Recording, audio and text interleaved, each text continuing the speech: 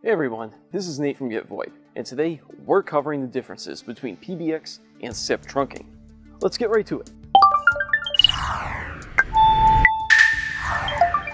Technically, there are two types of PBX, short for Private Branch Exchange, systems. Traditional PBX uses premise-based on-site equipment to manage voice calling via the wired PSTN telephone network.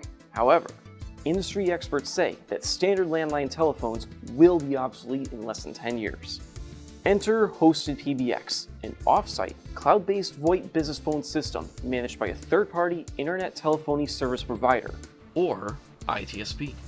Hosted PBX offers businesses all of the benefits of virtual telephony without the need for in-house maintenance or expensive, bulky on-site equipment.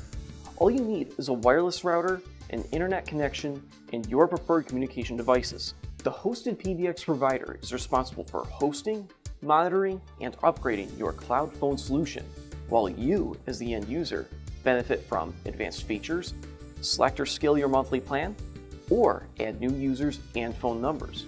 Hosted PBX allows teams to access their business phone systems anytime, anywhere, and on any device with an internet connection.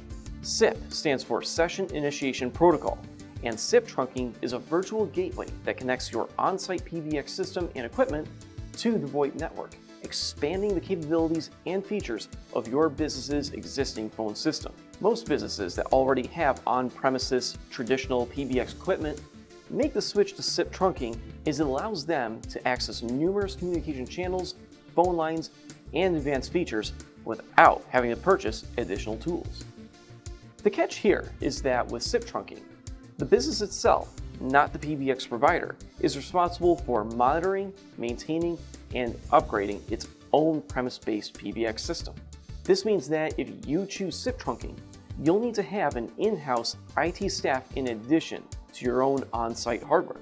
Let's take a closer look at understanding the key differences between hosted PBX and SIP trunking.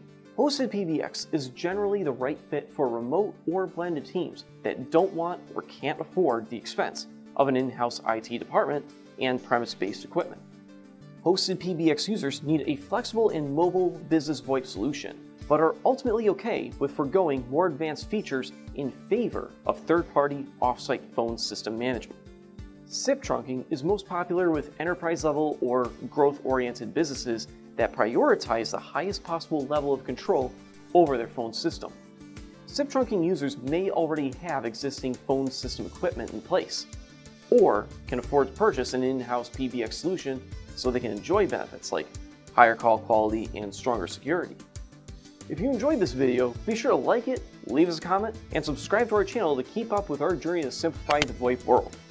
Hit the notification bell to be the first to hear about new videos, and check out the link in the description box for more info on hosted PBX versus SIP trunking. Until next time, this is Nate from GetVoIP.